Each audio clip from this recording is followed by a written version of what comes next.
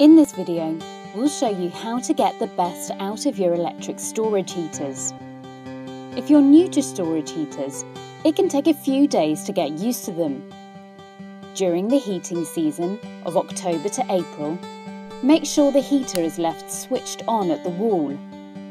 This ensures you use low-cost electricity during the night to charge your heaters. Now find the input and output controls. They're usually on the top right. The input will control how much you charge up the heater. Keep an eye on the weather forecast for the next day's weather. If it's going to be very cold, you'll need it on maximum. Turn it up before you go to bed and turn it down the next morning so it charges overnight.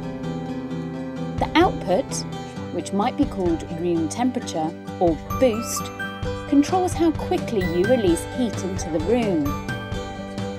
If you're out during the day, leave it on low.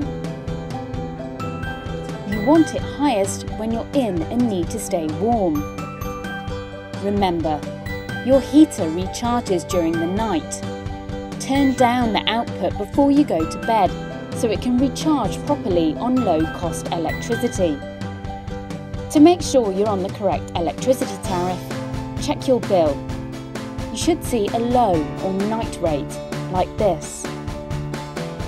If you'd like help with using your electric storage heaters or switching to cheaper energy tariffs, make an appointment with our free home energy advice service.